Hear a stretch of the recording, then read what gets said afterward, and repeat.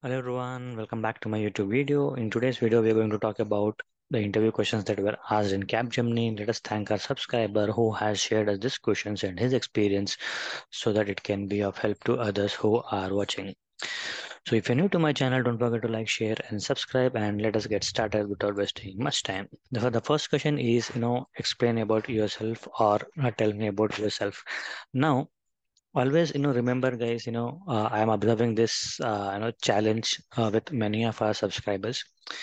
So based on the role that you are applying for, so always remember based on your, based on the role that you are applying for, like say you are a junior developer role you are applying, or you are going for senior developer role, or, you are going for, lead position. So basing on that, you might have to customize how you are, selling yourself. It is very important. Okay. So like, generally I used to, tell that, keep your points around, like your experience, your exposure, uh, types of projects and all, right? But so it is becoming more and more, what do you call challenge, because, the more exposure you have, if you are in a senior role, the more benefit it will be for you. Okay, so always, talk with respect to that. So if you need a detailed video on project description or tell me about yourself, you can, comment in the comment section. I'll prepare a dedicated video. So I think I have covered many times this point, like, how to tell and that thing. But if you need a detailed video like how to, really tell or describe what we have done in project, do let me know in the comment section. I can prepare it out. Okay. So the next question is, what have you done in your projects? Again, this is a very important, ask that is being asked. So many times what happens is we develop our project, but the challenge is we don't know why we are developing that problem. What is, the problem that we are going to solve? How is that uh, project or, report going to help the client who is saying? So these answers you should know. If you don't know, you can ask your lead or whoever is giving you the requirement, like say, why are we, creating this report? What are the, challenges we you are facing, or, how are we, planning to help and all. So once you get that, you will be having a lot of confidence, like why you are doing that project, how it is going to help the client and all. So very important aspect. After that, we can always, talk about, the kind of metrics you have implemented, kind of what you call KPIs, kind of interactivity you had, types of dashboards you have created. So you can talk about all of those in this project. Okay, so very important like this. Next is, what is difference between physical layer and a logical layer? I think many of us know now. Physical layer is the layer where we actually make join. Like say, we are making left join, right join. So if we are making that, we that is called as a physical layer. Like if I go to Tableau here,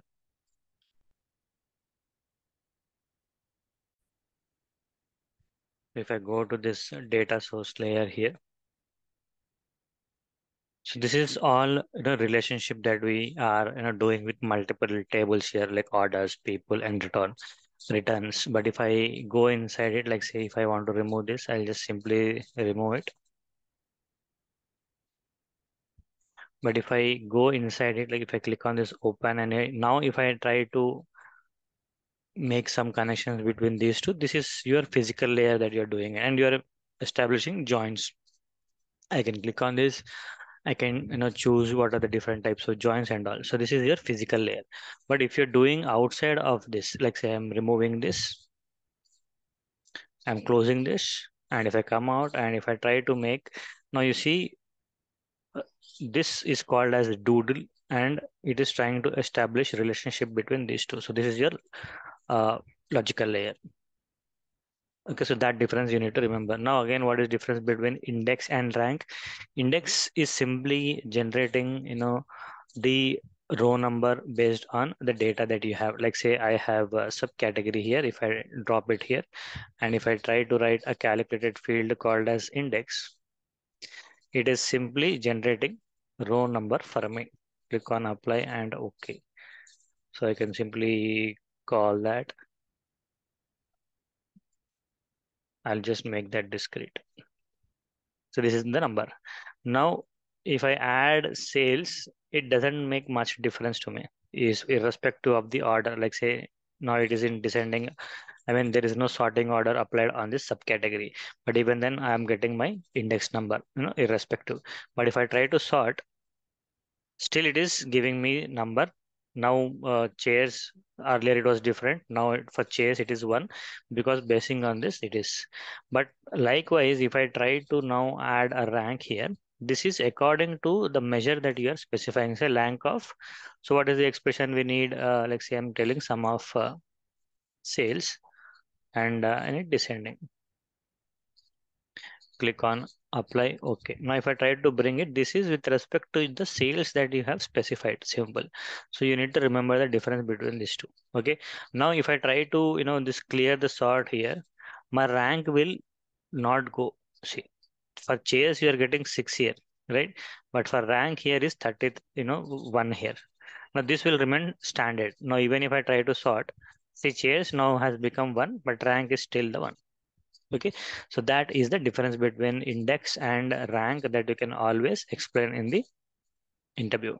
So what is context filter? Again, context filter means a filter on a filter. So when you are applying a context filter, you are changing the default behavior of a filter shelf. Like say they are independent in nature. Like say when you have multiple filters in place, they are independent in nature. Like say you are applying category, and then you are applying subcategory. So these are independent filters that are working. Now, when you want these two filters to work together, when you want to force a filter to apply first, then in that situation, we go for a context filter. So what will happen? Whatever the data that is coming out from this filter, that data will be passed on to a second filter. Okay, so that difference you need to remember, and you need to talk. I think I have created a detailed video on context filter. I can place the description in the link of the video in the description. You can definitely watch that. So that is context filter. Next is what is difference between individual and blended access. So here when we are creating a view, we have options like say dual access, blended access, and individual access. Now like say I'm taking my region here, or we'll take category whatever, and I'm trying to bring my sales. So this is my one measure, right? So one measure, one axis, and same likewise if I try to bring my profit here into my view, this is my second axis, right? So these are all individual axes, right? So one is for sales and another one is for profit. But now when I want to merge this two axes into one, we have a concept called as a dual axis that we can talk about. I can use this dual axis. Now what is happening? We are having a common axis, or we are merging these two axes into one. So on the left side you have dual axis, and on the right side it is profit axis. But always ensure that you are using this synchronized option whenever you are using this dual axis concept, so that it is very clear to understand whoever is using the report. So that is your dual axis concept. But now dual means two, right? But suppose you don't want that, on a single axis, I want to play with that. So I'm simply taking this profit and I'm bringing on to my axis here. Now when I release, observe how it is. So we do not have separate axes now, right? So on a single axis, it is trying to show the values for your profit and sales. So this is called as your blended axis. So here we spoke about individual axis, we spoke about dual axis, and we spoke about blended axis. These three are very important concepts in terms of axes here. So next is how to add grand totals to a stacked bar. Again, this is a very interesting scenario. Often we do it in real time, so that we are showing effective information on a chart. So I'm just taking my order date and I'm just taking my sales on the view. So if I'm just trying to create a bar chart here. So we got bar chart. So if I try to add a region to my color shelf, this is your stacked bar chart, right? Now, if I try to just click on, maybe if I try to bring sales onto my label, these are my values for each year or for each region. How much is for West, how much is for South and all. But user want to see the total sales here. Okay, so total sales, how can we do that? Okay, simply you can click on the axis here, right click on that, click on add a reference line. Now, you know, what is the aggregation you need? So measure will be sum of sales. Here I'm just selecting total, that's it. Okay, but here this you need to change. But because now it is per pane, we have only one here. But if I make it per cell, individual cell, it is trying to calculate. Okay, so in the label, we don't need computation, we need value. I'm just doing that and click on OK. So again, you can click on this to format however you need. And maybe I just want to adjust the alignment, maybe to the center, like this. Now we have adjusted. So this is adding totals to your stacked bar chart. So I've shown you one method. You can try alternate or different methods that are available and let me know if you have found any new. Okay. So next is what are custom charts you have created? Again, I think this was asked in previous interview as well. So what are the other charts that you guys are creating? It is very important. So try to explore, in Tableau public or, anywhere on the YouTube or on the Google, if there are any other charts that you can talk about, or if you have really, implemented in the project, then you can talk about that. Okay, so we have rounded bar chart, we have sunburst chart, we have butterfly chart, we have lollipop chart and all. Like, so we have gauge chart. So if you are really using that in interview or if you know the process, you can definitely explain him in the interview. So this will be very handy.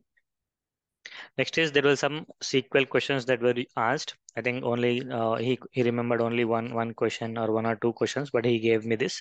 So what will come first, group by or order by? So whenever you are writing a SQL query, like say I'm writing, select, sum of sales, comma, department number from EMP, group by department number, order by department number. Now what will happen here in this case? First, the aggregation will happen at a department level. So for each department, they will try to give aggregation. And then first, so when it has to happen, that aggregation at a department level, this group by has to apply, right? Because we have an aggregated field and we have a disaggregated field. So for this to perform, first there has to be a group by. Then on that field, order by will be done. So the end result will be sorted according to your department number. So that's how the execution will work for this. Okay, so I think that's it from my side in this video. I hope you have learned something new. If it does, don't forget to leave your comment and show some love. See you in the next video. Till then, bye bye and have a good day.